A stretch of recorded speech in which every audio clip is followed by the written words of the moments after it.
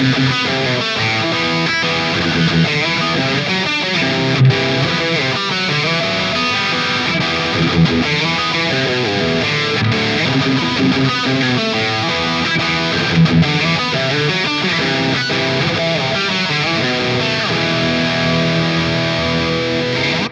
is going on today, guys? Welcome back to the channel. My name is Jay, and this is a signature guitar from another Jay, Jason Richardson. This is his Cutlass 7 from the company with 3 names. Sterling by Music Man by Ernie Ball, Music Man, Sterling. I'm not really sure, you figure it out. This guitar is insane. Anyways, let's go over some of the specs real quick. This guitar has a nice alder body. It's medium to lightweight. It's got a poplar burl top, which as you can see is beautiful, and I believe this finish is called Black Scarlet Burst, something to that effect. One-piece roasted maple neck, plain and simple, and it's nice and thin, which I like. Rosewood fingerboard. Unfortunately, these are not stainless steel frets, but we'll let that one slide. As far as the pickups, we have Jason Richardson's signature set with Sterling by Music Man. They sound pretty good, you can judge for yourself. What's unique about this guitar is, although it's got a 3-way selector switch, you've got push-pull pots for both the volume and tone. Now first off, the tone knob, when it's in the up position, gives you the split coil tones, which is very nice if you want to go split coil on your humbuckers once in a while. Pretty cool. And for the volume pot, the up position gives you a 12 dB boost in gain, which can be nice, you know, if you just want to push it up a little bit more for just some extra gain, a little overdrive, or bump into your lead tone, you know. Just push up in the mix a little bit. That's real nice right there. You don't see that as often, I feel like, at least I haven't, but this is my first experience with Sterling by Music Man guitars. If you happen to miss my video from last week where I did an unboxing of this guitar and one other 7-string guitar, check it out. I'll leave a card up here or there's a link down below. It's pretty cool. So 2 new guitars I'm checking out this week from Sterling by Music Man. I've never checked these out before, so this is a first for me. Maybe it is for you as well. I don't know. Maybe you own this guitar.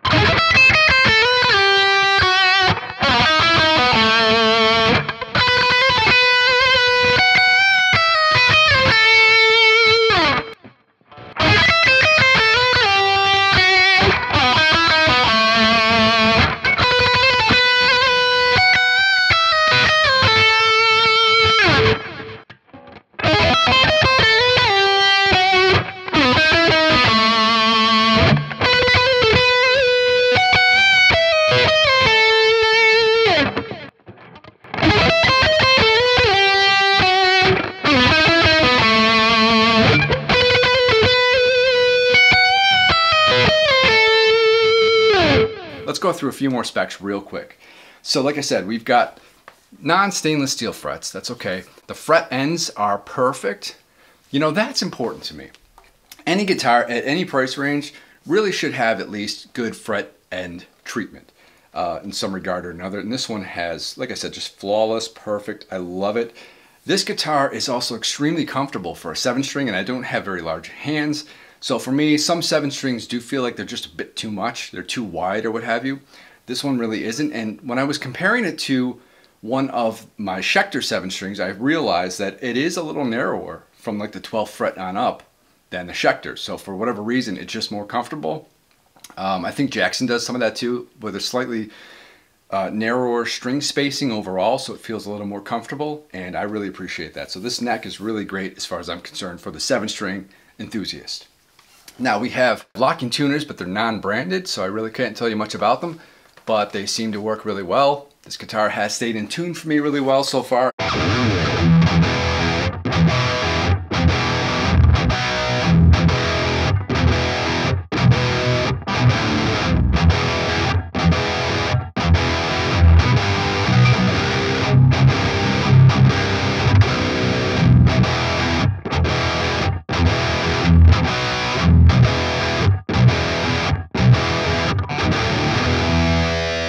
The tremolo is just called a modern tremolo. Sterling, it's their own kind of branded tremolo system. It's very nice. I like this arm, this type of arm where it just pops in and then you have a little screw in the back to kind of tighten or loosen the tension to how you like it. And that's just very convenient. So you can just pop the arm in and out, you know, ready to go. You don't have to sit there screwing it in or anything else. It's just in, out, good to go. These are active pickups. You've got the battery compartment back there. You've got the string through design. You know, what else can I say about this guitar? It's just Plain and simple, this is just a real nice 7-string shredder. You can chug on this thing for days. The pickups seem to have a lot of output as far as I'm concerned. One thing I will mention though is this: when you are in the split coil position, the bridge humbucker in the split coil seems to sound a little bit too bright for me, so I found that I've had to dial back the tone when I'm using that particular setup. So generally what I've been doing with this guitar is if I'm in the split coil mode, I will just go to the full-on neck humbucker and it sounds perfect to me. It's exactly what I need. It's not too woolly, it's not too thick or muddy. It's clean enough, but it still has the warmth of being the neck pickup, which is nice. So like basically what I'm saying is you can get a lot of good tones out of this guitar. I have felt no need to kind of do any extreme EQing as far as just grabbing tones. I'm using STL Tone Hub today and just going to run through some more sound samples. So let's check it out.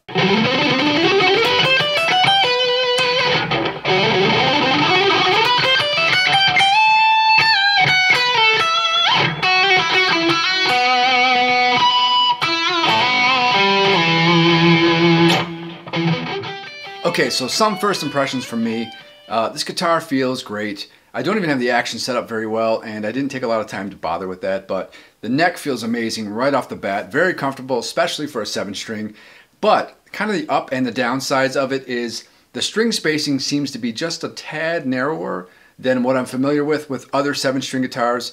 So while that's easier to maneuver and navigate from string to string, it takes a little getting used to if you're just generally accustomed to the wider string spacing, you know, especially when you're moving across the strings. So that being said, take it with a grain of salt. Either that's better for you or worse, but it's very comfortable, and I think with enough time, you know, a couple of days playing this guitar, I'd certainly get used to it, and it would be just fine. Now, one downside for me personally is that the volume knob and the selector switch are both way too close to the strings for me. I'm not very precise with my picking like Jason Richardson, who's one of the fastest, most precise players in the world. So for him, I'm sure it doesn't bother him very much, but I feel like my knuckles are constantly resting, literally resting on the selector switch as I'm trying to pick these lower strings. I don't really know how to avoid that other than maybe move my hand to a different position, which doesn't seem very natural for me. But again, this is just a personal opinion. This is how it works for me. So, you know, my opinion would be to Sterling or whatever, you know, move that selector switch just down a little bit, a couple millimeters, half an inch, whatever, just to kind of get it out of the way, because literally my hand is touching it, especially when it's in the up position for the neck pickup. It's just always there. So like, you know, if I'm going to be playing in the neck position, I'm liable to just bump it right down. See how easy it is to just barely touch it with your knuckle. So, I mean, that's kind of a downside for me. Not a huge problem, but I mean, it is something to think about. Other than that, I really do love this guitar. I think it's a beautiful finish. You know, it's understated elegance. I feel that the output is very evenly balanced from the bridge to the neck pickups, so that you're not going to notice a large, significant difference in volume when you switch between the two. But the middle position is a little bit lighter for whatever reason.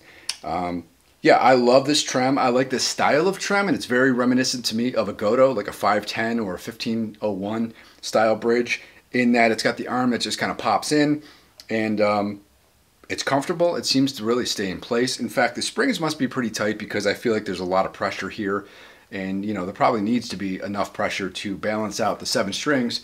And this is just in standard tuning, so I've got it, you know, set up in B, E, A, D, G, B, E. This neck is a 25.5-inch scale length, so you probably don't want to down tune it too much. You know, if that's kind of the thing you're going for, you might want to avoid this scale length because, you know, you're just going to come into the intonation issues and flubby strings and all that stuff. While it does play very nicely and it feels very much like a normal 6-string guitar because of that scale length, just want to keep that into consideration, you know, if you're looking for something like this. Yeah, overall this guitar rocks. I really do enjoy it. It's a lot of fun to play. It does come in another finish as well. It comes in like a pearlescent white. I think they just call it pearl white, which to me is very reminiscent of like Cadillac back in the 90s. You know, it's got that pearloid look to it, and that's cool too. I would opt for this one instead. There's really no difference otherwise. Yeah, what else can I say about this guitar other than, you know, Sterling by Music Man, Ernie Ball, whatever you want to call it. This guitar is really great and a lot of fun to play, very comfortable. So overall, I would really recommend this kind of guitar for somebody who's not going to do so much of the down tuning stuff, but keep it in normal standard tuning, maybe a half step down if that, you know. But as far as this neck goes, it's really, really comfortable, especially for a 7-string, and almost doesn't feel wide enough to be a 7-string. So that's what I like about it, because it's very nice. You can get those lower notes, but it's not a huge fat baseball bat. It's not super wide and crazy. Just a great guitar. Thanks a lot for watching, guys. Do all the things. Please hit the subscribe button if you haven't already. I just cracked 1,600 subscribers. Very thankful for that. 1,600 people out there. Love you guys to death. And if you're new to the channel, I've been watching a lot of my videos, just hit the subscribe button. I don't do a lot of videos. I don't do one a day, so I'm not going to bombard your inbox with a whole bunch of new videos. I do about one a week or so, maybe 2 a week at most. And I really appreciate you guys. Love you all. Stay cool out there, man. It's been really hot out here. I can't complain because our winters suck. So if we're getting 90-degree weather here, you know, low 90s, high 80s, I'm all about it. Even with the humidity, go to the beach, jump in the pool, go outside, guys. Pull away from the screens a little bit after you watch my video, of course. And hit the like button, subscribe button, all that good stuff. I'll talk to you guys soon. I'm out of here. See ya! I am really sweating right now. It is so hot in here. Let's try that again.